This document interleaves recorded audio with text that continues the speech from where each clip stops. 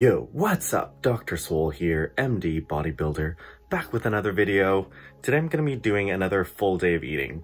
I'll be showing you everything I eat with the macros included over a 24-hour workday. You'll see how I plan my meals and fit it into a busy day as a doctor bodybuilder. If you've been enjoying my content so far, make sure you smash that like button, hit subscribe, and let's get into it. Let's see my weight here.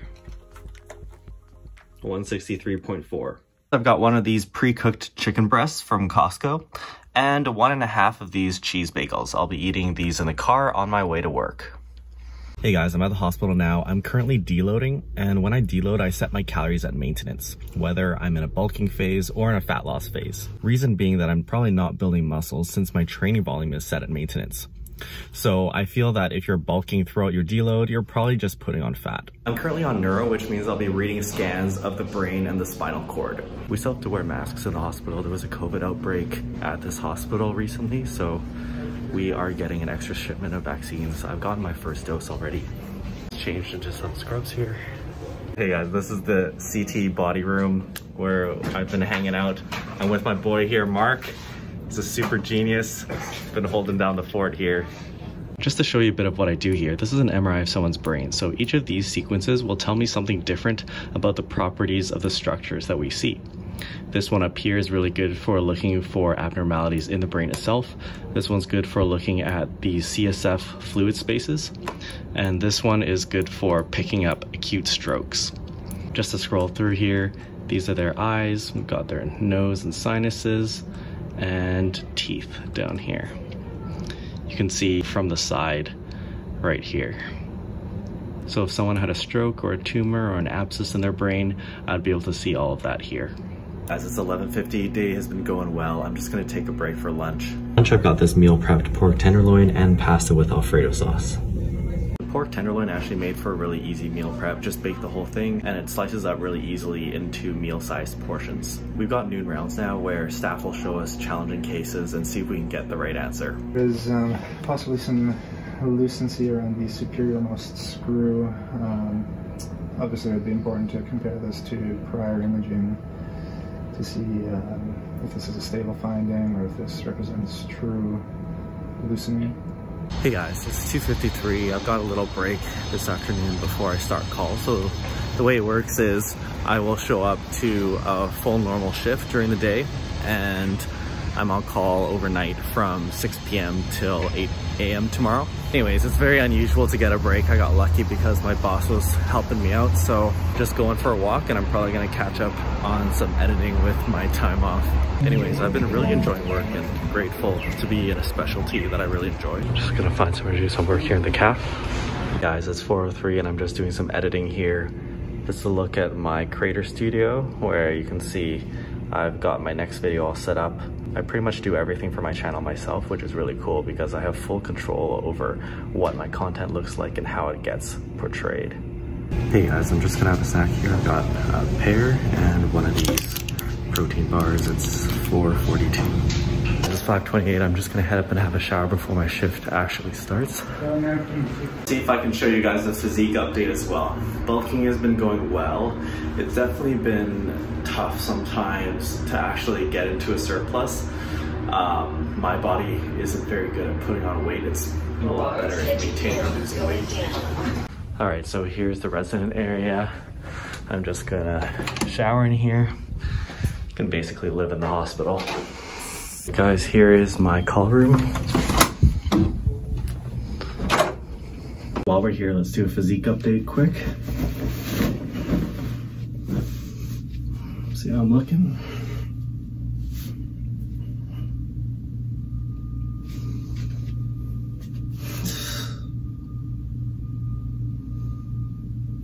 It's 5:50, so I should probably head down now. I will see you down in the reading room. Hey guys, it's 7:42. I'm just gonna take a break for dinner. It's been pretty quiet so far. Fingers crossed that it stays that way. I've got one of these cans of beef chili, and they're actually pretty handy to bring along, assuming you've got a container already, and I've got my lunch container that I can use. Got some of these raisins for carbs, and another bag of these cherry tomatoes and baby carrots. All right, I've got my chili heated up here. I like to place foods on a continuum of how calorie dense they are for you. The way I look at this is, if you were to eat those foods in a balanced diet until you're full, would you gain weight, maintain, or lose weight? If you eat those kinds of foods until you're full and you gain weight, then that's a calorie positive food. If you eat those foods until you're full and your weight stays stable, then that's a neutral calorie balanced food. And if you were to eat those foods until you're full and lose weight, then those would be negative calorie balanced foods. As I said before, I'm aiming for maintenance calories this week since I'm deloading, so I'll eat neutral calorie balanced foods for me. Note that different foods fall onto different places along the spectrum for different people. If I eat enough chili and dried fruit until I'm full, my weight will stay stable, but for some people, they'll gain weight. And for example, if you give me a lot of low-fat, high-carb foods, my weight will tend to stay stable or I'll even lose weight. Whereas for a lot of people who really love carbs, and I know a lot of you are because I did a poll, when you give them high-carb, low-fat foods, they'll still gain weight. Having an understanding of where different foods lie in the spectrum for you is really helpful, because when your goals change, you can simply substitute different foods in your diet, maintaining the same diet structure, and be able to hit your macros and still be full. That being said, for more extreme goals, like if you're trying to bulk for a long time, or if you're trying to get really, really lean, then you might still be full or still be hungry despite what you do in terms of food choice. But making the right selections always helps. This person was found down a few days ago and we found that they had this stroke. It might be easier to see on this coronal, so if I'm scrolling through, this is their face, you can see their eyes, and going through their brain, you can see that big area of darkness here. Hey guys, it's 11:50 and this is the current situation here. Got some popcorn. And my bedtime snack is going to be this popcorn, which is butter flavored, but it's pretty lean. This bag only has a couple of grams of fat, and this protein shake. You obviously need to be careful about the popcorn because some of the flavored ones have a lot of calories, but if you choose it right, it can be a very low calorie and filling snack. If I was really trying to get into a deficit, I would use unflavored popcorn and add salt and Splenda. Hey guys, it's 11:12 p.m. I'm gonna try and take a nap. The good thing is, if anyone wants an urgent CT scan in the hospital, they'll need to call me, so I haven't really been called about a lot of things, which is promising. Okay, let's hope we don't get called. I'll talk to you guys later. It's 12:16.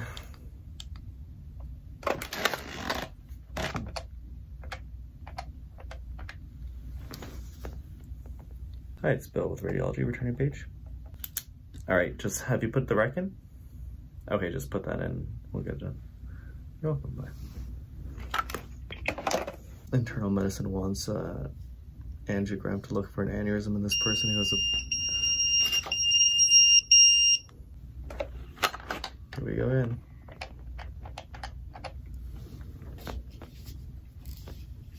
Hi, it's Bill with Radiology Returning Page. Yeah, what was the name?